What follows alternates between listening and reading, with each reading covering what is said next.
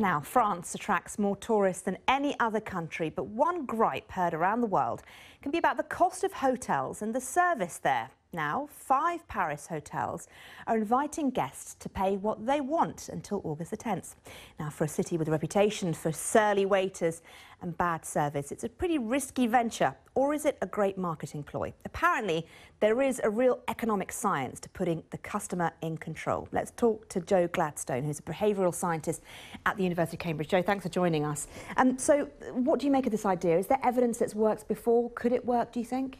Well, there's certainly evidence that, and lots of examples of where it has worked and is working right now, particularly in music, video games, areas that have low overheads. You can attract a much larger section of the market by allowing people to pay what they feel is the value for your product. But what if those people just end up not paying at all because, quite frankly, they want to save a few pennies, but they think you're overpriced?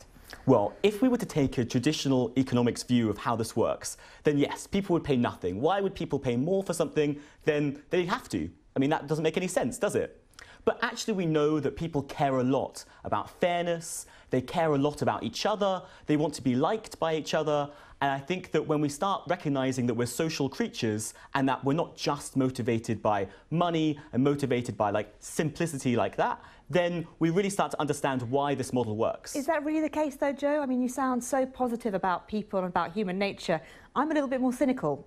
Well, if you look at Radiohead's album that they released in the late 2000s called In Rainbows, that was released on a pay-as-you-want model, and it made more money than all of their previous albums together.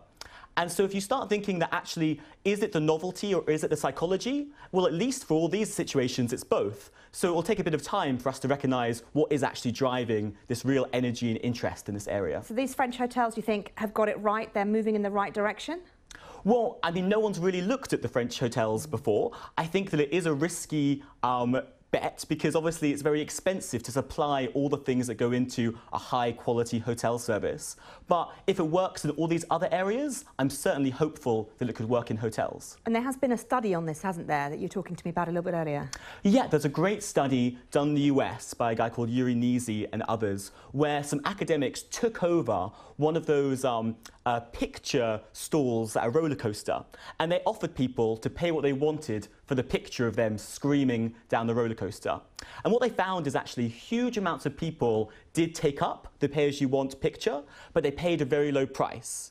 But if they were also offered to get the picture and that some money would go to charity, then people paid enormously more and they made a lot more money. So it's all kind of connected about how people feel about, charity and each other and social interactions. It's a very heartwarming way of looking at human nature, Jo. Thank you very much indeed for joining us here on World Business Report.